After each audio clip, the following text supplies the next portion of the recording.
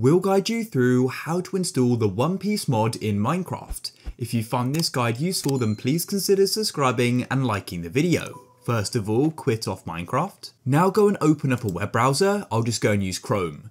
Just before we get any further, a big thank you to our sponsor, Apex Hosting. They're my go-to Minecraft server host, and they've got so many awesome features like one-click install mod packs, DDoS protection, 24/7 servers and support, so you can get help anytime you need it through their live chat system, ultra low latency, instant setup when you purchase your server, automated backups, and so many other awesome stuff as well.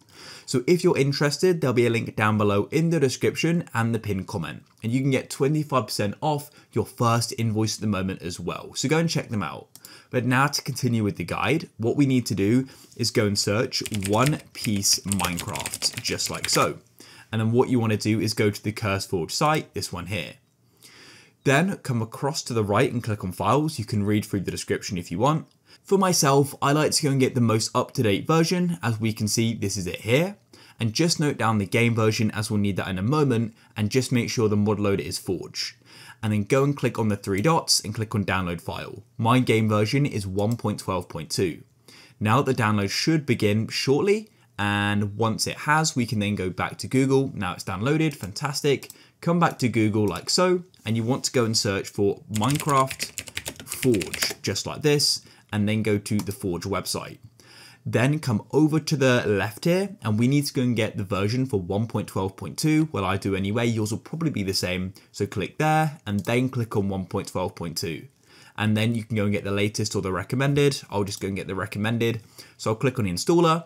Now you will get taken to an add wall here. So do just be patient and be aware of download buttons, as this is for the add, not for Forge. To go and download Forge, click on skip in the top right, and it will then go and download like so. Now that we've downloaded that, we can come out of your web browser, and then you need to go and open up your file explorer, and you need to head to your downloads. Here we are in our downloads, and here's what we just downloaded. And then what I like to do is just go and drag them onto my desktop like this. Now what you want to do is go and double click on Forge like so, and we can go and start installing it. So if your installer doesn't open up, maybe nothing happens or something else opens, this is likely because you don't have Java. So all you need to do is go and open up your browser again, and you want to go and search for Java or go straight to java.com. Go and download it and install it, and then what you want to do is come back to the Forge installer, right click on it and hover over open with, and then select Java, or you may need to click on choose another app, select Java and click on always, just like so, and it should then run. If it still doesn't, then you may need to go and do a jar fix. We've got a full video on that, and it essentially reassociates jar and Java files.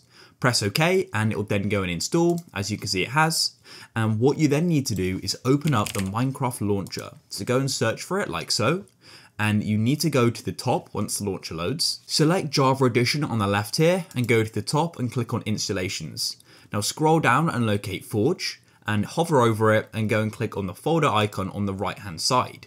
Your file explorer should then go and open up, and you want to go and scroll down to the bottom to mods, and you want to go and double click on it. And then what we need to do is go and drag in the One Piece mod.